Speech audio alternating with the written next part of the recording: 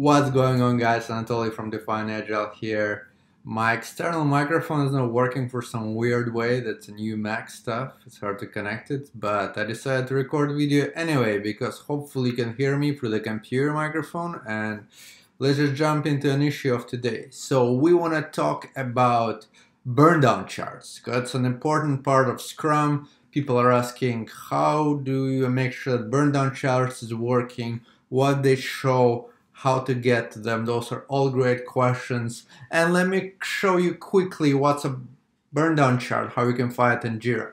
So first of all, I have my Jira board here. I'm about to start a new sprint. So that's what I'm gonna do. My burndown chart will look a little bit weird because I'm gonna start and stop sprint at the same time. You're probably not gonna do that. In your projects, you'll have a longer sprints, but I'm just gonna do it just for a purpose to show you how it works. So we are starting a new sprint. We have a couple issues here, and we're just gonna move some of them to done. They're all estimated, which is very important because burndown charts is working on a story points. So make sure you have everything estimated before it goes to sprint, which is a usual workflow in Scrum. So you should not be surprised. Then I'm gonna mark some stuff as done. So I'm gonna say this is done and it is done. So one point is done. So if I go to reports, let me open that in a new tab here. And if I go to a burndown chart, okay, so if I go to a burndown chart, it went down. So it says that we just completed one story point. So this line, the line in gray, shows you how you're supposed to burn your stories. So it's supposed to go down very gently. So you're supposed to be completing stories in a way that very predictable. So you complete maybe a couple points per day, and then in the end you finish at the end here and you're done with all your stories. You see this gray area, and the gray area just shows that this is a weekend. So sometimes in the weekends you won't have anything completed because people are resting on a weekend, hopefully. I'm recording that on Sunday, that's why I'm moving in that way. So if I complete more of the things today, my burndown chart will just go down and down and down today. But if tomorrow I'll complete more stuff, it will go to tomorrow and then we'll go down. So essentially it will continue going down. Let's close something else and we'll see that it will go from 7 points, which was my sort of velocity that I estimate for this sprint, to let's say 5 points if I complete one more.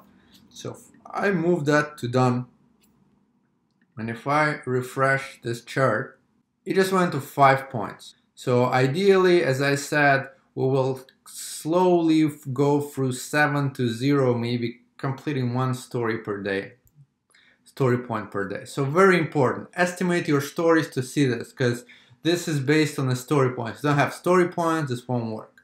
There are also a couple very nice things in here. So it will show you sprint start, and then what we included into a sprint, and then what we completed. So if you see that if issues change story points, it will show here as well. So if you change from 1 to 2, your Scrum Master, your Project Manager will be able to see that as well.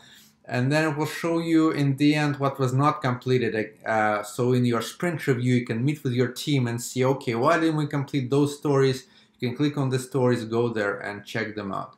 So burndown chart is how we burn the rate with which we burn our stories. Ideally, we burn them in a predictable rate, so this goes very smoothly. And they will show you, if you estimate it, and if you have Scrum, it will easily show you your burndown chart. Hopefully that makes sense to you. Let me know if you have any questions, if you want me to record more videos, if you want me to just do it over a longer period that you can see some burndown charts, I can do that as well. Importantly, if you add stories with more points to a sprint, it will just go up. So at some point you can look and say, why did our burndown charts went up? And then you'll see exactly what stories were added, because you can click on those little circles or dots, and will show you the stories that were added. So it's a very useful tool. My teams are using them all the time. All sprint reviews are there on retrospectives. We look at those Burndown charts. Very, very useful. Hopefully it makes sense to you. If you have more questions, put them in the comments down below. Subscribe to this channel, ask questions, and I'll be continuing recording those videos, answer your questions. I try to bring you as much value as I can. And yeah, if you want to work with me and you want me to help you set up your Jira, work with your teams, go to defineagile.com, schedule a free consultation. I'll be happy to talk to you and help your teams. It was Anatoly from Define Agile. I appreciate you watching. Bye-bye. And sorry for the broken microphone.